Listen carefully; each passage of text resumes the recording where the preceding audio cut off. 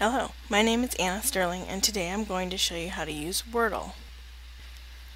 Wordle allows you to create word clouds, which are a visual representation of text. The words that are used most frequently in the writing will grow larger, emphasizing the main points of the writing. To begin, go to wordle.net.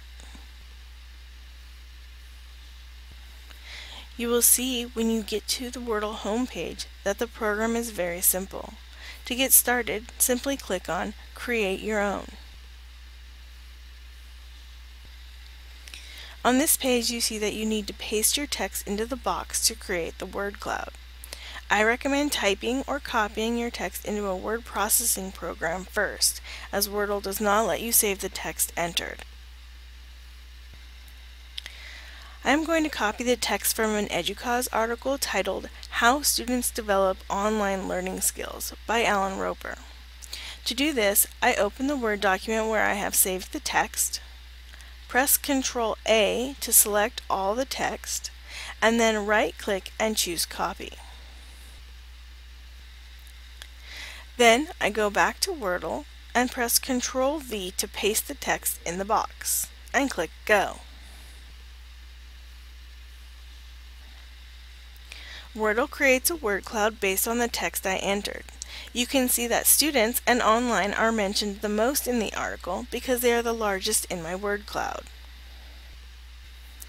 If you are not satisfied with the first word cloud presented, there are a couple of different ways you can manipulate it to get something you like. The first is by clicking on the Randomize button below the image. You will see that each time you press it, you are presented with different fonts, layouts, and colors. You can continue clicking Randomize until you find a word cloud you like, or you can manually manipulate the cloud.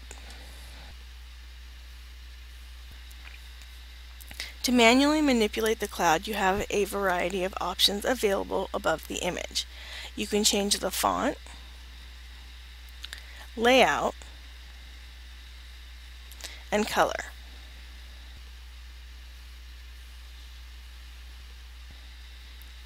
Once you have your word cloud the way you want it, you will need to use a screen clipping tool to save the image.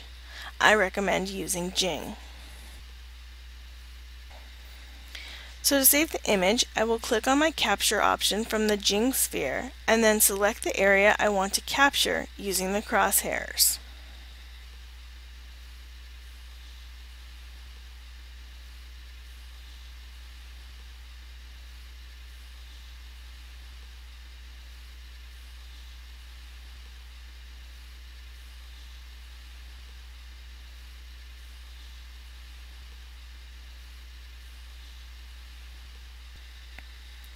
Once I select the area, I can save the image by clicking on Capture Image from the Jing options. Then choose Save and navigate to where I want to save the image.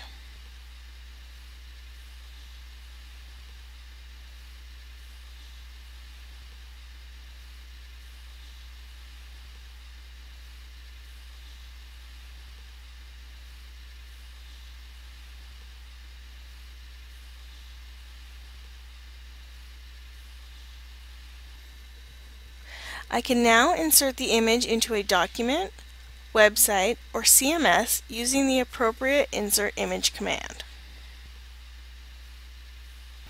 That's all there is to it. Now go create something amazing.